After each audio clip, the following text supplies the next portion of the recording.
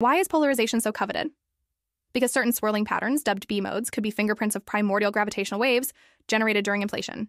Detecting them at an amplitude parameter r below about 0.01 would pin down the energy scale of inflation, essentially reading the thermostat of the universe a trillionth of a trillionth of a trillionth of a second after the Big Bang. Experiments at the South Pole, in the Atacama Desert, and aboard stratospheric balloons are already nibbling at that threshold, but foreground dust complicates the hunt. Lightbird's full sky coverage and multi-frequency channels hope to disentangle dust once and for all. Meanwhile, theorists keep squeezing more out of Planck's map. Cross-correlations with galaxy-weak lensing surveys test whether dark matter might interact or decay. Studies of the CMB's integrated Sachs-Wolf effect probe, dark energy dynamics.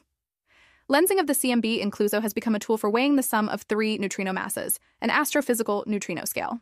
And odd anomalies, such as the so-called cold spot, alignments in the quadrupole, and octopole, or hemispheric power asymmetry, tempt speculations about non-trivial cosmic topology or localized features in the inflationary potential,